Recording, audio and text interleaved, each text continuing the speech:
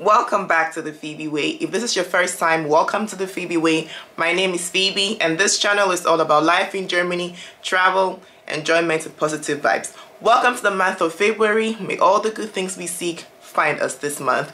So, as tradition demands on this channel, we do the legal updates, new laws that have become effective as time goes on. This is the February edition. Lean in and let's talk.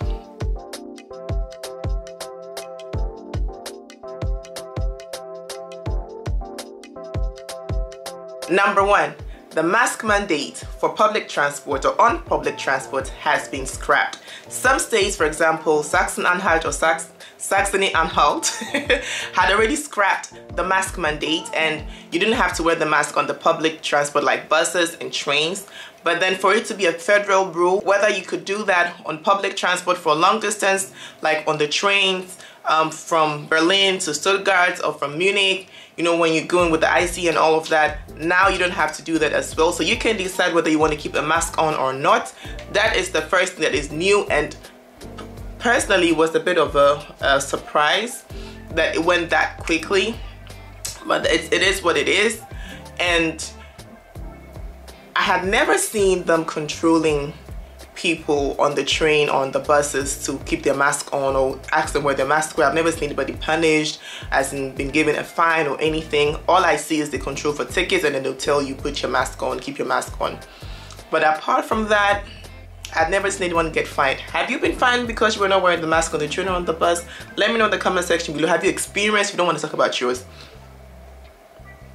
if you don't want to talk about yours, have you experienced someone else getting punished for that? Let me know in the comment section down below. Do you think it's a good idea? Will you still keep your mask on? Let me hear your thoughts.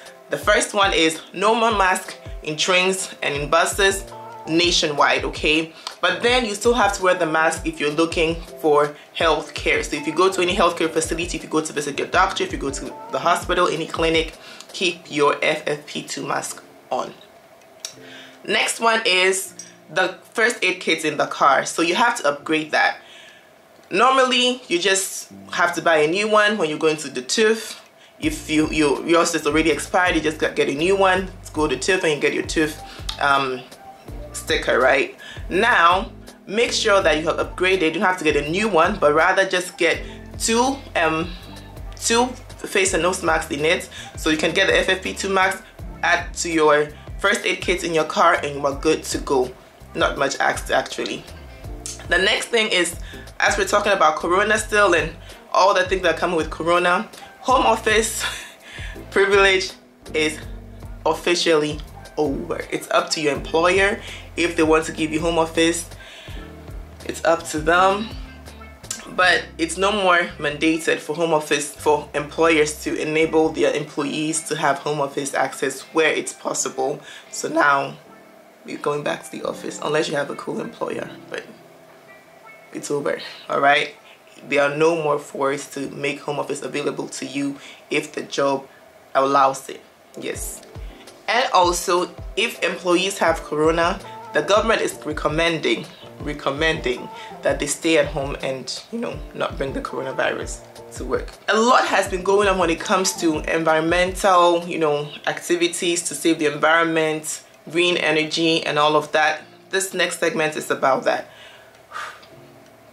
So the Wind and Land Gazette, all right, it is also in action. It's supposed to help Germany achieve its goals, reach its goals for renewable energy by 2032, all right? So they're going to introduce this and make it easier for the establishment of wind turbines on the farms, all right? That is one thing you have to know. Another thing that has to do with energy is that the energy saving bulbs are no more in use or no more allowed. You're not going to get them to buy anywhere because there are health concerns about the mercury that is in these bulbs. Okay, health concerns or health breaks, and also concerns for the environment. So because of this, if you go out there and try to buy the energy saving bulbs, you will not find them because they are no more available. An alternative will be the LED lamps. All right, that's another thing. Now the best part of the energy saving policy that I've actually started, it's officially they're supposed to go from March, but retroactively it's reaching for January and February, is the gas price cap, and it's going to continue. That says that 80% of the gas used in the household, 20% is going to be the price of the provider. So now the difference between the price that the government has capped and what the provider wants to be paid by the government. Yes, to free money. Well, not for us though, but you know, you get what I'm trying to say. It's going to be capped at 12 cents per kilowatt hour. 12 cents per kilowatt hour, 12 cents per kilowatt stunde. I like saying that more in German because that's what I learned. And it sounds right in my ears. When I say it in English, it sounds weird. Anyways, so that is the next thing. 12 cents per kilowatt stunde. You see, 12 cents per kilowatt hour, and it's going to last for now until April 2024. If there's any updates on that, I'll be your girl. I am your girl. I'll be here to give you updates. All right, so energy segment done. Now let's get to taxes. Normally you should have submitted your taxes if you have a tax advisor by the end of February 2023. So for the year 2021, you should have finished by the end of this year, end of this month, 2023. Okay, let me say that again. So for the year 2021, the usual time period or the usual deadline is February 2023, right? So now, if you have a tax advisor, you've been given another 6 months on top. That is August 2023. So you have up until August 2023 to find yourself a tax advisor to file your taxes.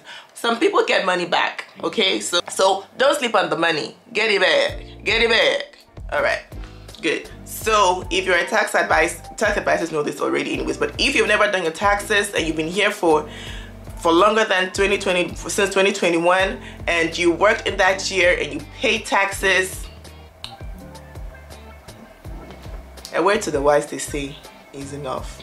And in other news, the beer prices are about to shoot up, but not all brands of beer. The brands that I am aware of, the brands have been put out that they're going to be affected by the beer price increase are Warsteiner, Herforder, Frankenheim, König Ludwig, Kaltenberg, Paderborner und Isenbeck. Those are the ones. Not all of them. Stuttgarter Hofbräu. Indeed. Yes guys, we've come to the end of this video. If you have any questions about life in Germany, please stay tuned. I will bring them to you. Make sure you subscribe and activate the notification button. Check the community page. I do put out information there as well. Follow us on Instagram. It's the Phoebe Way. On Twitter, it's the same the Phoebe Way. Sometimes I'm a bit late with getting back to you. I am really sorry, but now I'm back to full, full capacity. And so I'm going to be answering your questions and all of that. There's so many questions that have come in about asylum. If you have any questions about asylum, I'm going to put a post on the community tab.